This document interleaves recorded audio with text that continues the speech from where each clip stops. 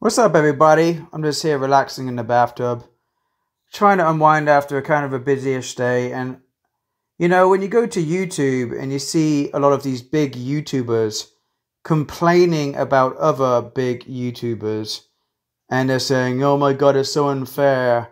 Oh my God, I can't believe my video only got a million couple of views, and it usually gets 10 million views." It's like, look, what do you mean unfair? You guys get the red carpet put out for all you guys.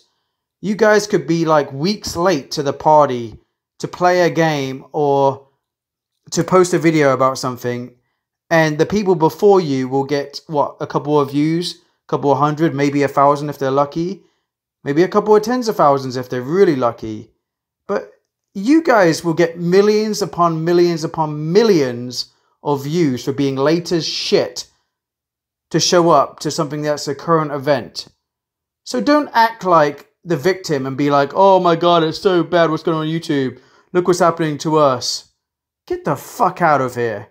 You lot have been treated very, very well. Yeah, you might get treated badly once, but you're getting rewarded 10 times, 100 times that.